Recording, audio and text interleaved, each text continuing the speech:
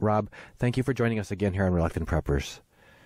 Pleasure to be with you again, Dunnigan. In the past, we've talked quite a bit about what you call the epic battle of globalism versus sovereign states, and we've led the whole way up to this buildup of the election of Donald Trump, and it seems against all odds he's been able to overcome the forces that were arrayed against him and to take the actual presidency in the U.S. now for a couple days.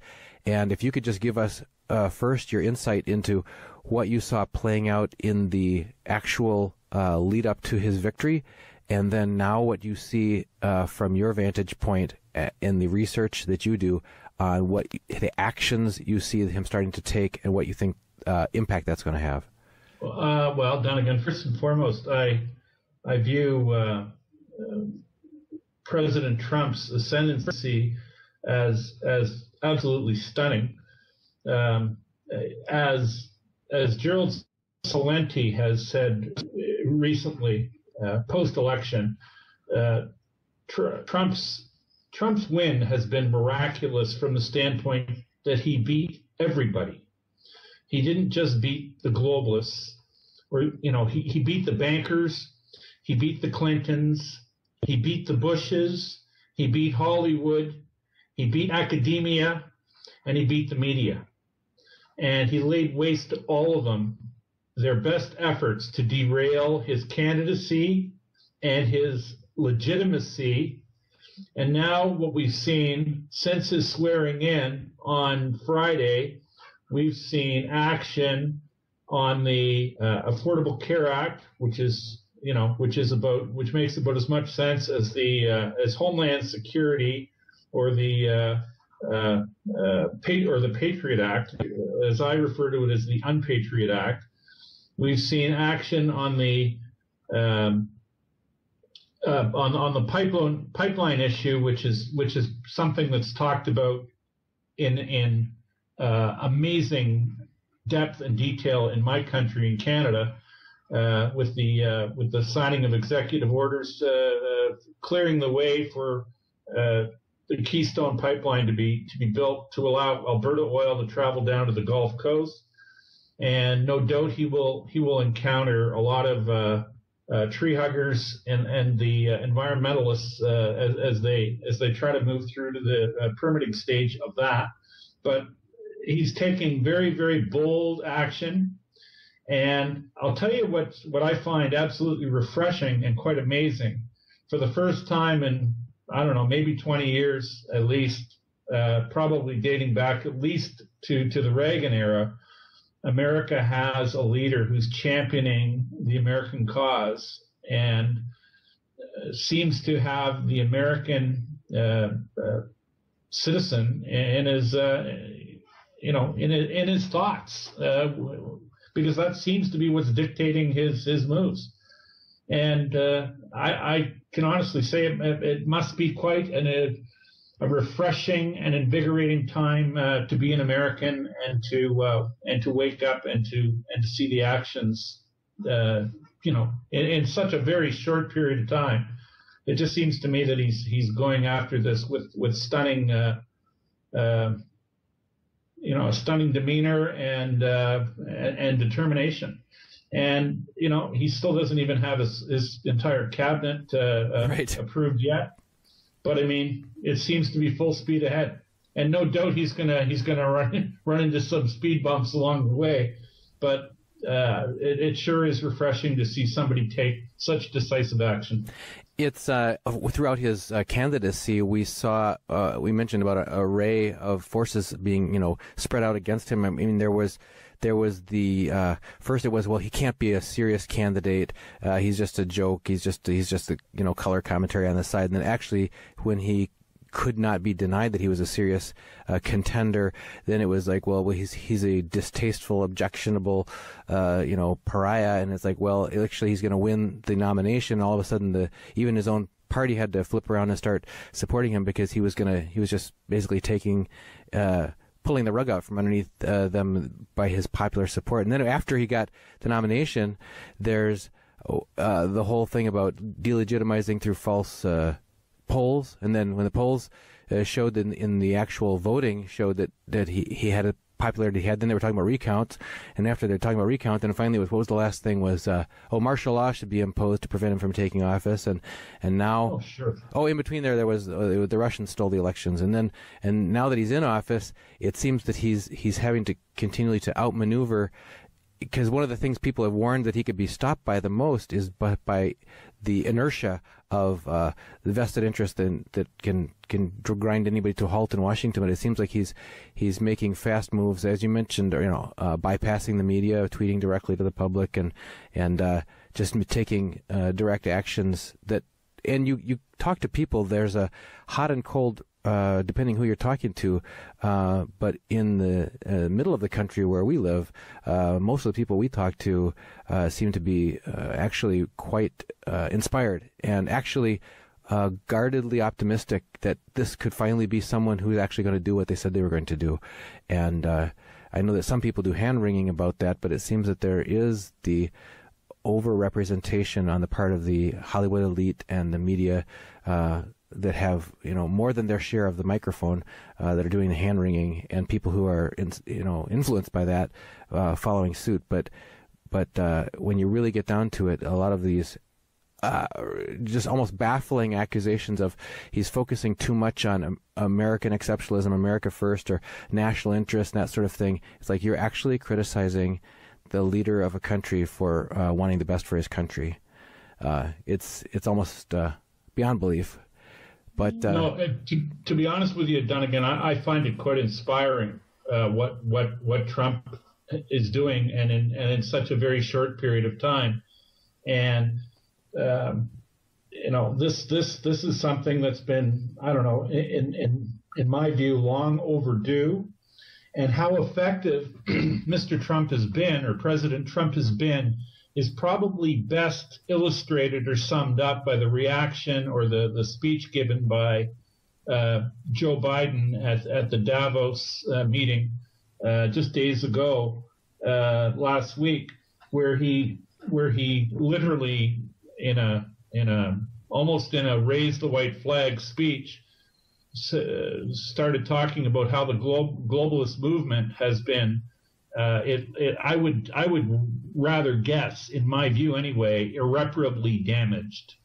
And we also had headlines in our media saying that China was going to Davos. The leader of China was going to Davos to champion the globalist cause. Well, I think the globalist cause is probably at very best at this point doing a retreat.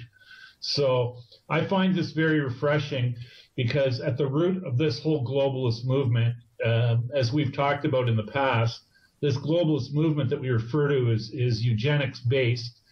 These are people, the group collectively known as the globalists, are people who think that mankind is destroying the planet, and these are people that wish the population of the planet to be reduced from 7 billion down to 500 million.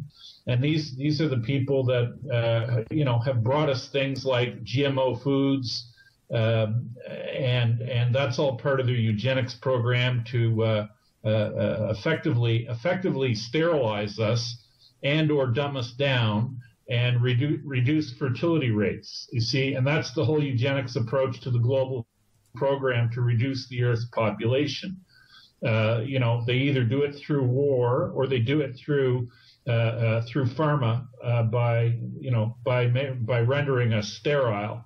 And this has been a long practiced and well thought out program of these people. And the globalists, once again, to put brackets around them, these are the people, the Rockefellers, the Rothschilds, the old banking families, and in the modern day, the acolytes carrying out their work are the names like Maurice Strong, Henry Kissinger, Zbigniew Brzezinski, the Nazi collaborator George Soros.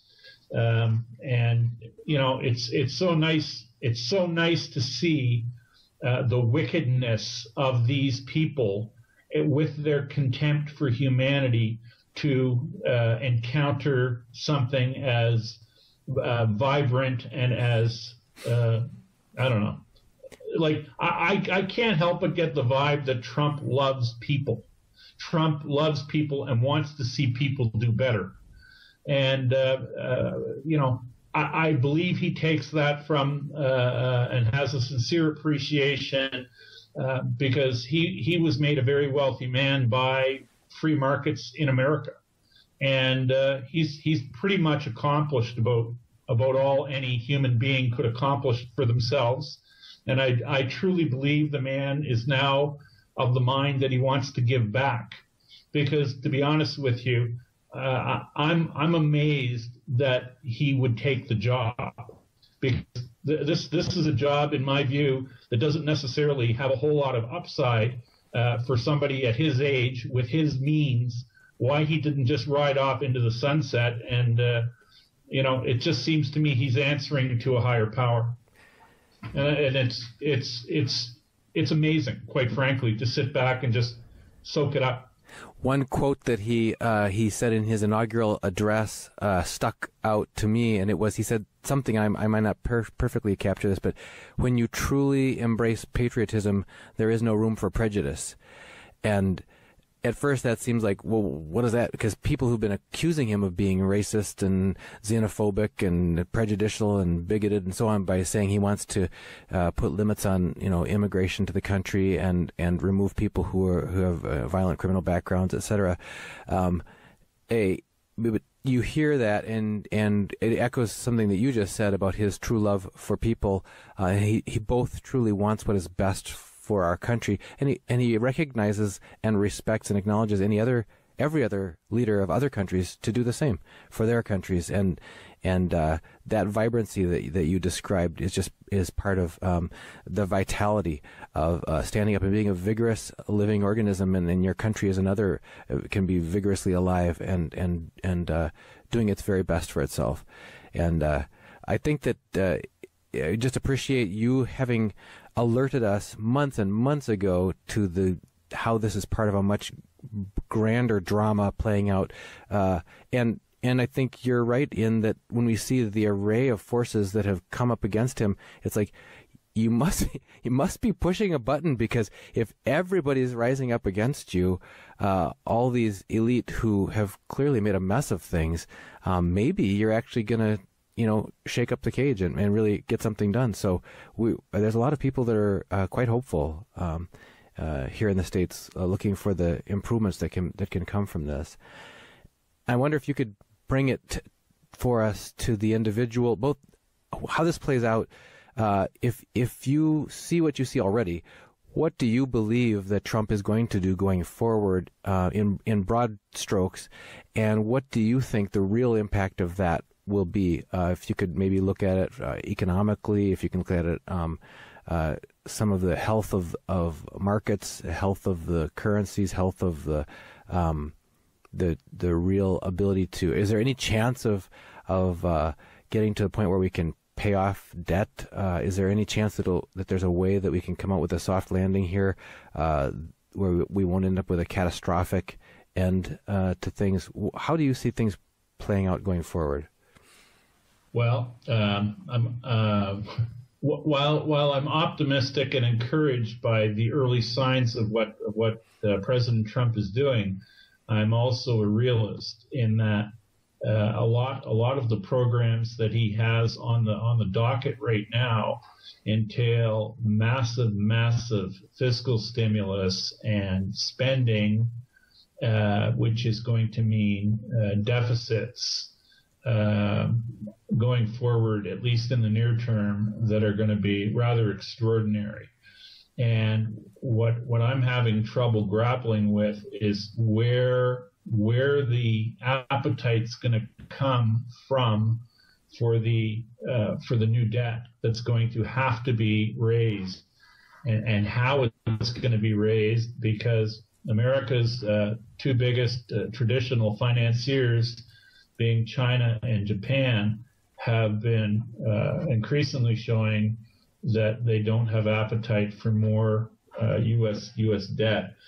And I mean, numbers released last week by the U.S. Treasury indicate that China has, reduced their holdings of U.S. government debt by a record amount since last May to the tune of $195 billion worth. Japan, since last July, they've reduced U.S. Debt holdings to the tune of $66 billion. And the interesting thing I would add to that is, as I read an article today that was written clearly by somebody of the anti-Trump ilk, who tried to be dismissive of the notion that China and Japan weren't buying as much American debt, and they made a statement that, well, Europe is the ones buying the American debt, and they were basically trying to suggest that Europe will pick up the slack. Well, the third largest holder of U.S. government securities in their reserve account just happens to be Ireland, and Ireland is a country of 6 million people. They have a GDP of $240 billion roughly, and they have U.S. debt holdings in their reserve account of $275 billion. So they've got well in excess of their GDP held in U.S. government securities in their foreign reserve account. That's preposterous to begin with, and the notion or the suggestion that entities like this, or the UK, whose sovereign finances are a disgrace also, the notion that or Italy or France, these countries are all close to, if not insolvent now, with a governor of the European Central Bank, Mario Draghi, who's been printing money and expanding the ECB's balance sheet like at an unprecedented clip.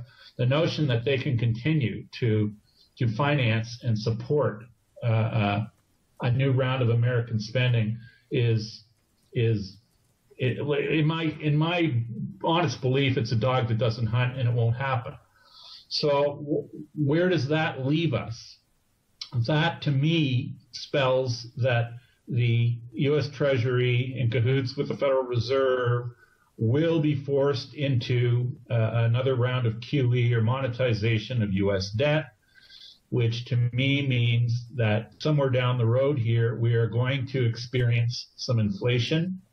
And I do believe that the inflation that we're going to experience is going to be rather stiff. And there's a lot of people, maybe above my pay grade, who thinks that it's quite possible we could even tip into a hyperinflationary environment very quickly.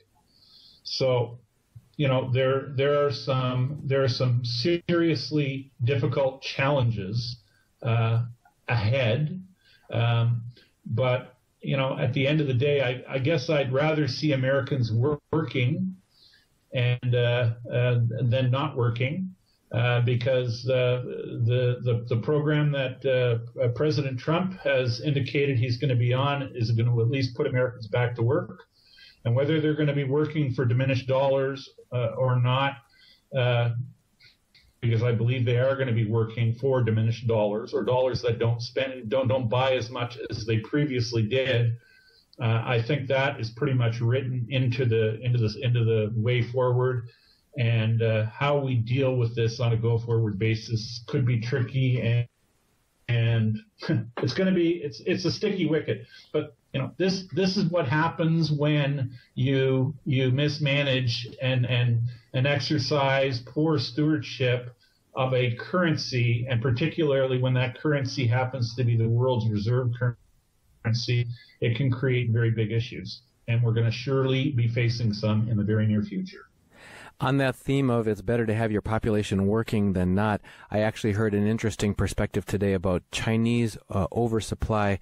We've heard for more than a year now way more than a year, that the Chinese have industry after industry have just created this wall of supply way beyond their ability to consume it, whether it was in steel, whether it was in some concrete, whether it's in solar, electronics, and so on, and that causes just people then turn to it and say it's dumping of those on the world market when they can't absorb that supply internally, and they expect the world to then to buy it, and they'll just make the price lower and lower. Some people see that as shrewd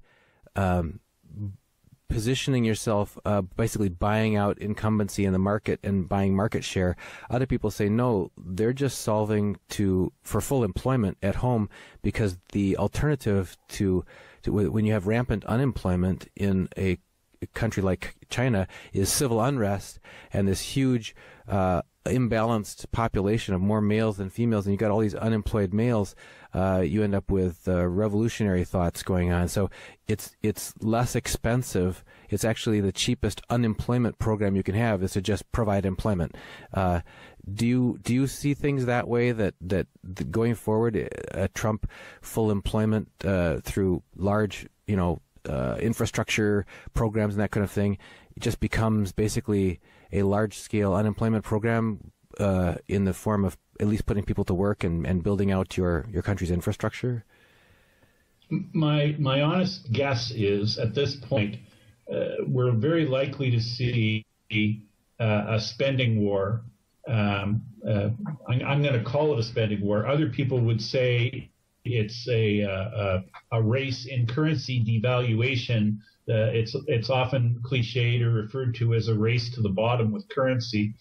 But I do believe that China will try to spend or outspend Trump's plans, and Trump will then double down and increase his spending. But I mean, ultimately, Don, again, I think what we're headed for in the very, very near future now, in the immediate future, I think we're looking at monetization of debt, because a lot of new debt is going to be created to put forward the aggressive fiscal programs that Trump has on the board, and he's also been very, very vocal about his unwillingness to have call it unfair trade relationships with anybody.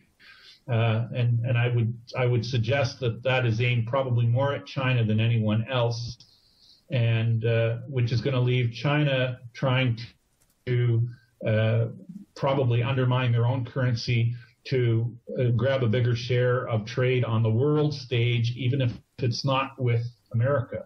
So we're going to have, in my view anyway, we're going to have competing devaluations, and this war. This currency war is going to escalate, and it could escalate quite dramatically.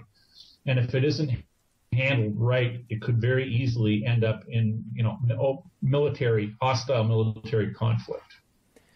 How would you see that playing out? I mean, both countries trying to devalue their currency, outspend each other. United States putting up protective tariffs to prevent import of Chinese goods. China then turning around and saying to the rest of the world, well, we're going to devalue our currency so that our goods look more attractive to the rest of the world. How does that drive the kind of tensions that would flare up as military action? Well, I mean, if you look back at the the cause of or America's entry into the Second World War, with Japan attacking Pearl Harbor, the history on this is pretty well known, that America basically placed an embargo on Japan and stopped selling them oil, and without oil, Japan was in a very, very difficult spot. They basically put Japan in a spot where they had to and were forced to attack. They created effectively, it was an engineered event to ultimately to get America in the war, and this was an aim of the globalists back then, and isn't it amazing that bringing it up to relatively modern time, a lot of people have referred to 9/11 as the new Pearl Harbor, which ushered in a litany of, let's just say, reduction of civil liberties, the rise of the police state, the degradation of freedoms that people in the Western world have come to expect and believe were their inalienable rights. And it's amazing how quickly these were all harvested. And if you look at it, it's all been done really in the name of this globalist pursuit. So whether we get vectored back, whether the globalists or the people in control of the economy can make things so difficult that and create conditions so difficult for Trump that he loses his base of support, and if they're ever able to shunt him off to the side, we could be right back into the stew pot with the globalists calling the shots. So I think the way forward, the next year or two, or even maybe the next 6 months to a year, could be some very, very telling times as to where we're going to be 5-10 years from now. So I hope and pray that he's able to keep the train on the tracks, and I wish him Godspeed. Again, in your research of risks that are present in the current economy, we talked here about currencies, and you mentioned the world reserve currency. There's been some talk that Trump actually philosophically favors a gold-backed currency. Do you know if there's any truth behind that, and what reality do you think will potentially play out regarding the role of precious metals in our currency going forward? Well, I would say this: if Trump really is a fan of a gold standard or gold as money, as he's been purported to be, I would think that actions such as a full and honest, transparent audit of the U.S. gold reserve would be a signal that he's very serious in that direction. But short of that, I've been actually paying a lot of attention recently to the rise and the trading of Bitcoin, because I've become a believer in the blockchain technology and protocol as a means to store and convey wealth, and it's actually in terms of a means to convey things of value or wealth. It's a lot. It's the inherent in the blockchain technology is a lot more than just a currency or its use as currency. The one thing I will say that makes me a little bit reluctant to outright endorse anything crypto is my firm belief that there is such a thing as an internet kill switch, and anything that is crypto and anything that is housed on the internet, in my view, can be turned off. And if you get a little punch drunk and get a little bit too much of your wealth tied up in anything of a crypto nature, my feeling is it could be erased in an instant. And from that standpoint, it bothers me. But what I find sort of I'm gonna call it it's a bit of a perplexing.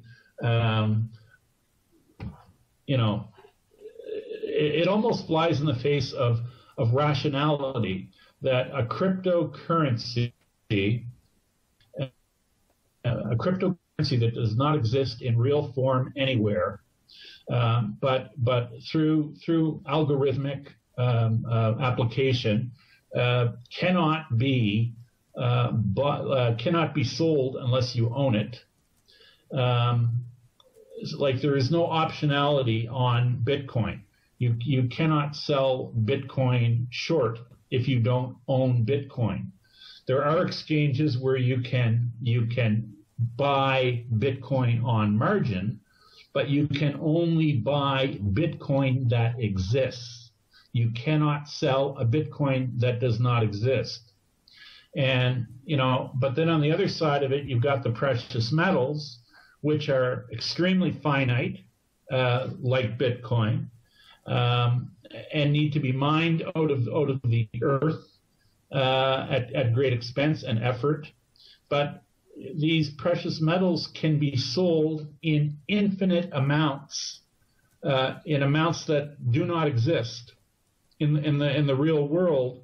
And I find it sort of a perplexing dichotomy that something that's real, that needs to be mined out of the earth, can be sold in infinite amounts that will never exist, because we have regulators that don't do their jobs. But then on the other hand, we have something crypto that doesn't exist in real form anywhere, that you can't sell unless you own it.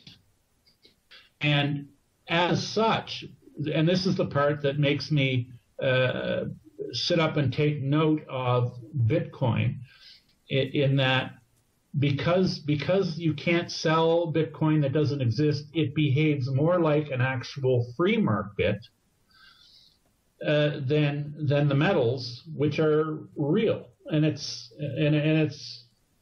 almost seems like it's upside down from what it should be.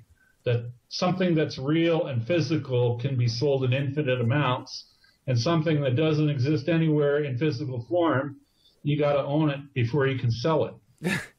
and that just seems upside down to me, the way I think. But the aspect of it being a free market because of those qualities tells me that and this runs against everything that I say regarding technical analysis. I think technical analysis might have more relevance in the Bitcoin market than it has in 30 or 40 years in the metals market. Sure. Because technical analysis, I fundamentally believe in the power of technical analysis. I just don't believe it works in a market where your inputs are contrived. Because, what are you charting? You're charting a fraud. And how you can get honest direction from fraudulent inputs is above and beyond my ability to understand. But I view the inputs or the price mechanism and the price points that we see in Bitcoin, they're more real than anything that goes on in the metals market. So anyway, it's interesting, the dichotomy between the two, and it just seems to me that, look, more than anything, the rise of Bitcoin just reinforces the notion that the world is not accepting the status quo.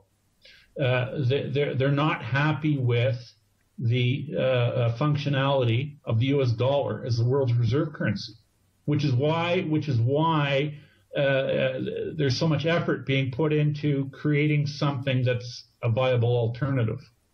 And whether Bitcoin ultimately ends up being it or not, it's almost irrelevant. But what it does show is that tremendous amount of time and effort is being spent to find an alternative, because fiat currencies have shelf lives.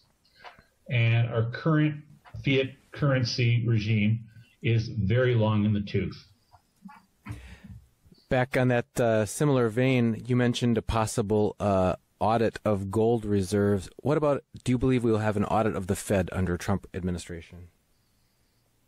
I don't even know that an audit of the Fed would be necessary. But I think that, in all honesty, I think that Trump would probably run into an enormous amount of backlash and headwind if he tries to pursue that. But as the president of the United States, to have his the U.S. gold reserve is certainly within his ability to sign an executive, I would imagine anyway, to sign an executive order saying that there's going to be a very, very extensive and thorough, transparent audit of the sovereign U.S. gold reserve. And I think if that were to be undertaken, I think a complete horror story would be revealed that America quite possibly doesn't have any gold. So, I mean, there's a part of this that you could even say, be careful what you wish for.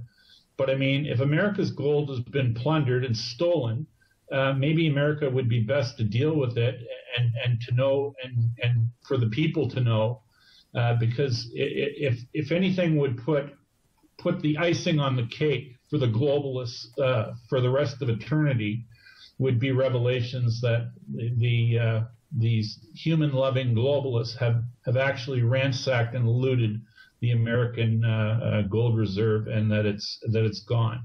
And my attitude towards that is let the chips fall where the chips fall. Do you think that the people would understand? You mentioned that there'd be this revelation, but who's going to connect it back to these globalists? I mean, you do, because you've been doing this analysis, and people who've been subscribing to you do, but do you think the common man, I mean, actually, you have pointed out that in Trump's speeches, he does put the finger right on the globalists and say that he has talked about these global trade agreements, and it's one of the actions he's already taken the first 2 days is taking steps to get us out of the TPP. But do you think that the common person would understand that just because the U.S. doesn't have gold, that means that it was mismanaged by globalist forces? Do you think that would actually cause a mind shift? Well, yes, and because I truly believe. I mean, you asked a little bit earlier what my thoughts would be, or the likelihood of Trump ordering an audit of the Fed. If we found out that the gold was in fact gone, I think people would be very quick to label the Fed as the perpetrator or the facilitator of the removal of the gold, which in essence would bring down in my view anyway, would probably bring down the curtain on central banking, probably globally, because it would probably lead to audits in other nations. And I mean, my research over the years has told me that central banks around the world have been practicing, let's just call it what it is, fraudulent accounting with regards to their gold reserves, where they count gold that has left the vault because it's been leased, is still counted on the same line as any gold that might be present in the vault. And in this manner, gold reserves around the world have been double counted for a great many years, and which has left the whole structure of the gold market as a very, very opaque and murky picture in terms of how much gold is there really in the world, and who owns it, and how many times over has it been sold or been subscribed to. And these are things in my view that are required before we get back to any sort of a monetary regime or currency regime that people will actually have faith in, because dishonest money, it does not engender good international relationships or honest commerce. And if the world's situation is to be righted, I think we need to have honest commerce, honest money, and honest commerce. And fraudulent. I mean, this is even talked about in the Bible. I mean, the Bible espouses that you got to have honest weights and measures, or you're going to have big problems. Well, I'll tell you what, our world's been operating for a lot of years with dishonest money, dishonest weights and measures, and it's not really a big wonder why the world's in the mess that it is, with conflict all over the place, because we've been using dishonest money for a very long time. And it's not good for, as I said, for international relations when you're the perpetrator or the operator of dishonest money. We always ask this at the end: is how does this come down to the individual homeowner, the individual head of household, just trying to take care of their family, reduce risks? Most people are just overwhelmed with the thought of these huge, elite, global, mysterious powers that are beyond our grasp. You've given us always an eye-opening heads up that these forces are at play, these forces are at work, not to take things at face value. But what, again, given what we know now, and given the direction, the trend that you see developing, are some prudent steps that an individual can take to take care of business, reduce risk for their individual family? Well done again.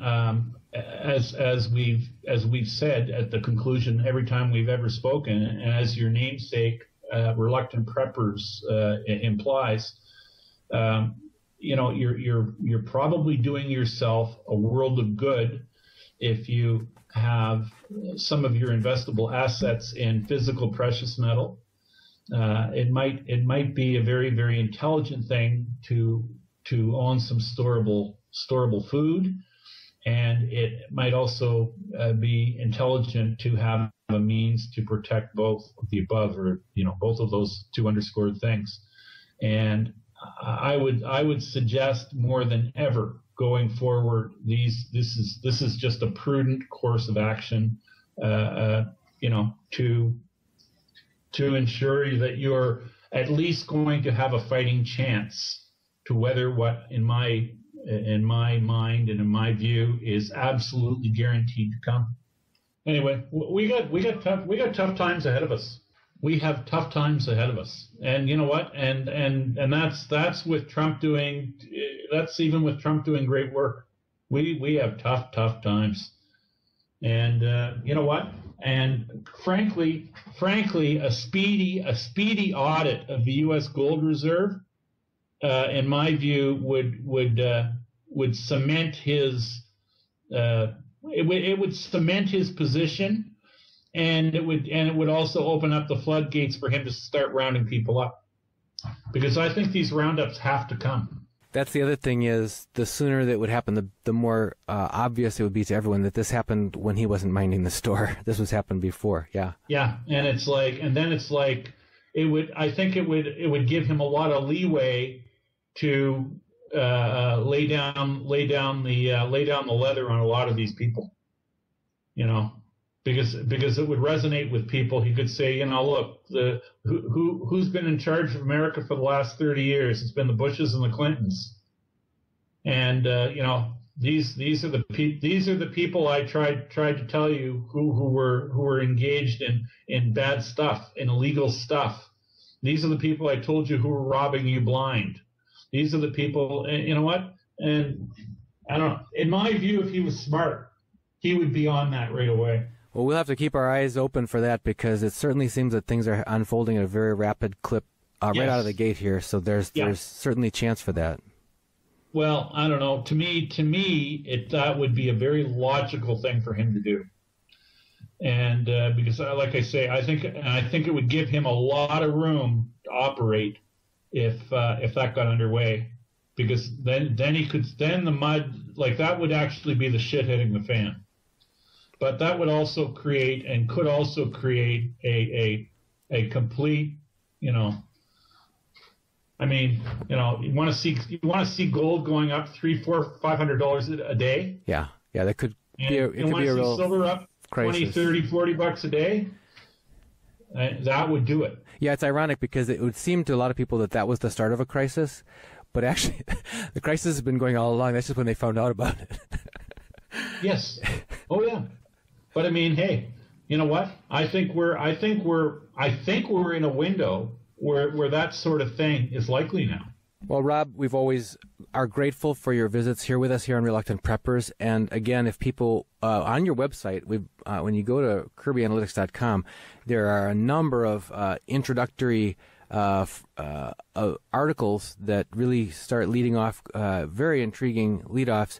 And then, as we understand it, in order to get full access to that, people have the opportunity to subscribe. Can you just let people know where they can find out more? Yeah, well, you can find me on the web at kirbyanalytics.com. I do some written paid commentary, and there's also there's a very very large archive in the member section, and there's a substantial amount posted on the flag speech. Started talking about how the globalist movement has been. I would rather guess, in my view anyway, irreparably damaged. And we also had headlines in our media saying that China was going to Davos. The leader of China was going to Davos to champion the globalist cause. Well, I think the globalist cause is probably at very best at this point doing a retreat. So I find this very refreshing, because at the root of this whole globalist movement, as we've talked about in the past, this globalist movement that we refer to is eugenics based. These are people, the group collectively known as the globalists, are people who think that mankind is destroying the planet, and these are people that wish the population of the planet to be reduced from 7 billion down to 500 million. And these are the people that have brought us things like GMO foods, and that's all part of their eugenics program to effectively sterilize us and or dumb us down and reduce fertility rates. You see, and that's the whole eugenics approach to the global program to reduce the Earth's population. They either do it through war or they do it through pharma by rendering us sterile. And this has been a long practiced and well thought out program of these people. And the globalists, once again, to put brackets around them, these are the people, the Rockefellers, the Rothschilds, the old banking families, and in the modern day, the acolytes carrying out their work are the names like Maurice Strong, Henry Kissinger, Zbigniew Brzezinski, the Nazi collaborator George Soros. And it's so nice to see the wickedness of these people with their contempt for humanity to encounter something as vibrant and as I don't know, like I can't help but get the vibe that Trump loves people. Trump loves people and wants to see people do better.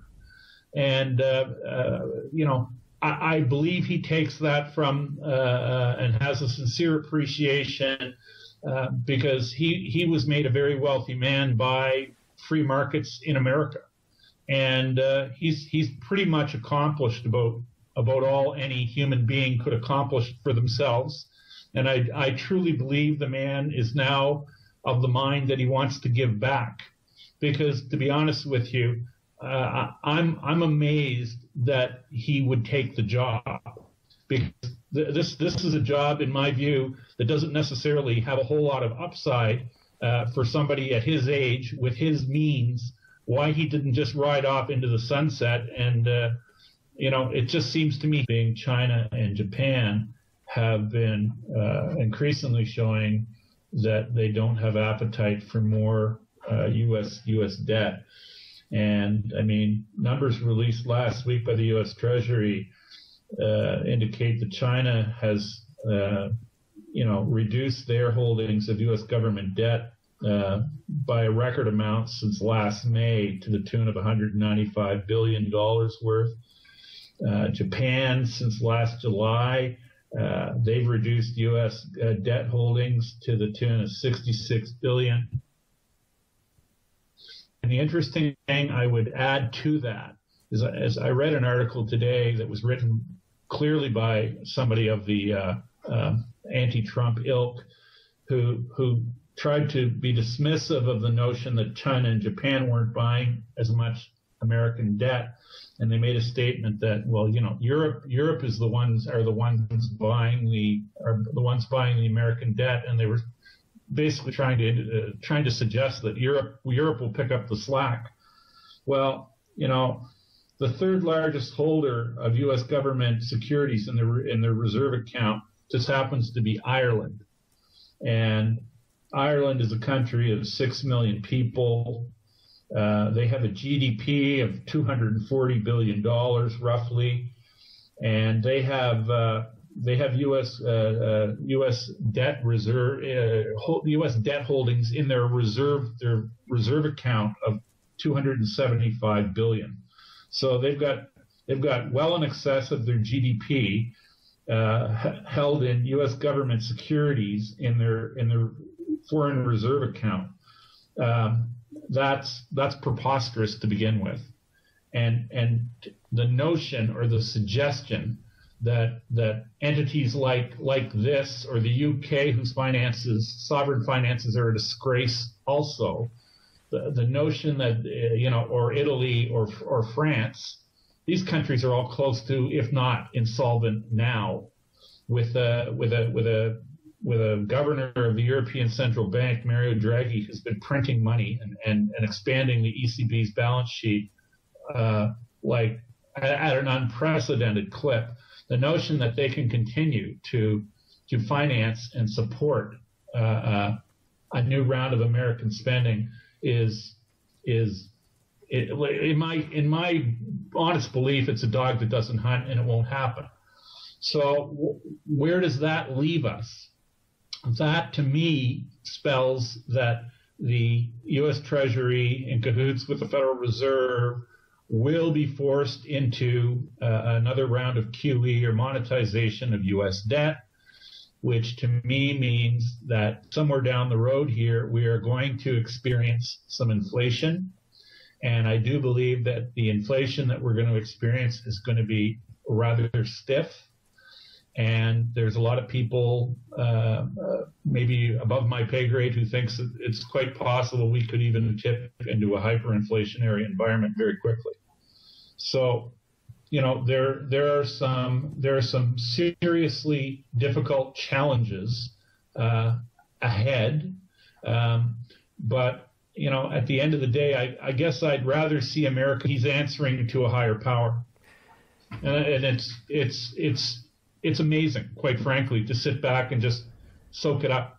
One quote that he said in his inaugural address stuck out to me, and he said something, I might not perfectly capture this, but when you truly embrace patriotism, there is no room for prejudice.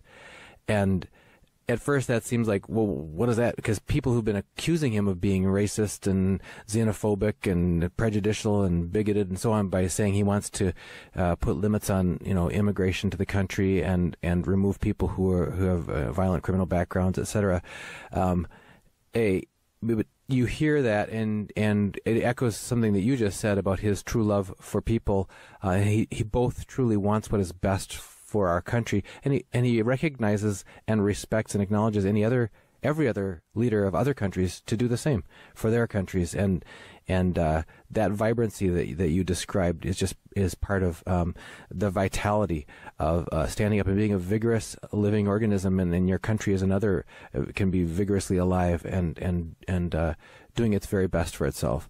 And I think that I just appreciate you having alerted us months and months ago to how this is part of a much grander drama playing out, and I think you're right in that when we see the array of forces that have come up against him, it's like you must be pushing a button, because if everybody's rising up against you, all these elite who have clearly made a mess of things, maybe you're actually gonna shake up the cage and really get something done. So there's a lot of people that are quite hopeful here in the States, looking for the improvements that can come from this. I wonder if you could bring it for us to the individual, both how this plays out. If you see what you see already, what do you believe that Trump is going to do going forward in broad strokes, and what do you think the real impact of that will be. If you could maybe look at it economically, if you can look at it, some of the health of markets, health of the currencies, health of the real ability to. Is there any chance of getting to the point where we can pay off debt? Is there any chance that there's a way that we can come out with a soft landing here, where we won't end up with a catastrophic end to things? How do you see things playing out going forward? Well, while I'm optimistic and encouraged by the early signs of what President Trump is doing, I'm also a realist in that a lot of the programs that he has on the docket right now entail massive fiscal stimulus and spending, which is going to mean deficits going forward, at least in the near term, that are going to be rather extraordinary. And what I'm having trouble grappling with is where the appetite's going to come from for the new debt that's going to have to be raised, and how it's going to be raised, because America's two biggest traditional financiers, a stunning demeanor and determination. And, he still doesn't even have his entire cabinet approved yet. But I mean, it seems to be full speed ahead. And no doubt he's gonna run into some speed bumps along the way. But it sure is refreshing to see somebody take such decisive action. It's throughout his candidacy, we mentioned about an array of forces being, spread out against him. I mean, there was the first it was, well, he can't be a serious candidate. He's just a joke. He's just a color commentary on the side. And then actually, when he could not be denied that he was a serious contender, then it was like, well, he's a distasteful, objectionable, pariah. And it's like, well, actually, he's going to win the nomination. All of a sudden, even his own party had to flip around and start supporting him, because he was just basically pulling the rug out from underneath them by his popular support. And then after he got the nomination, there's the whole thing about delegitimizing through false polls. And then when the polls showed in the actual voting showed that he had a popularity he had, then they were talking about recounts. And after they're talking about recount, then finally what was the last thing was, martial law should be imposed to prevent him from taking office. And now, in between there was the Russians stole the elections. And now that he's in office, it seems that he's having to continually to outmaneuver, because one of the things people have warned that he could be stopped by the most is by the inertia of the vested interest that can grind anybody to a halt in Washington. But it seems like he's making fast moves, as you mentioned, bypassing the media, tweeting directly to the public, and just taking direct actions that. And you talk to people. There's a hot and cold, depending who you're talking to. But in the middle of the country where we live, most of the people we talk to seem to be actually quite inspired and actually guardedly optimistic that this could finally be someone who's actually going to do what they said they were going to do. And I know that some people do hand-wringing about that, but it seems that there is the over-representation on the part of the Hollywood elite and the media that have, more than their share of the microphone, that are doing the hand-wringing, and people who are, influenced by that, following suit. But when you really get down to it, a lot of these just almost baffling accusations of he's focusing too much on American exceptionalism, America first, or national interest, and that sort of thing. It's like you're actually criticizing the leader of a country for wanting the best for his country. It's almost beyond belief.